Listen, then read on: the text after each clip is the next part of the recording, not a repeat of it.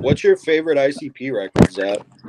You got the technique right? Oh man, dude, for me, dude, I think so. Riddlebox holds a special place in my heart because it was the first record I bought that wasn't a wrestling compilation CD. Yeah.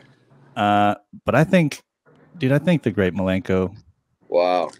Okay. Dude, me and Strife went to I don't know, what was it, 15-year anniversary or 10-year or something? It's 20.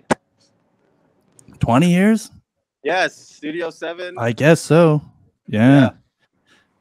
I think that record's probably my favorite. But Riddlebox, dude, because dude, I used to get all the wrestling compilation CDs because I was like a wrestling fan before I was a music fan. And I remember I had like the WWF The Music Volume 7 or whatever, and it had like all the entrance songs, and then it had the Oddities entrance song. And I remember reading like in the book that was the one that was like written by like ICP, because I thought they were just wrestlers, you know, when I was a kid, and I was like, oh, they make music. And then I went to the store and I just bought that one because I liked the album cover.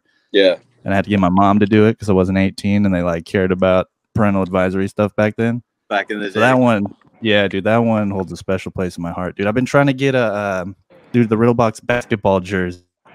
Like triple XL or whatever on eBay. So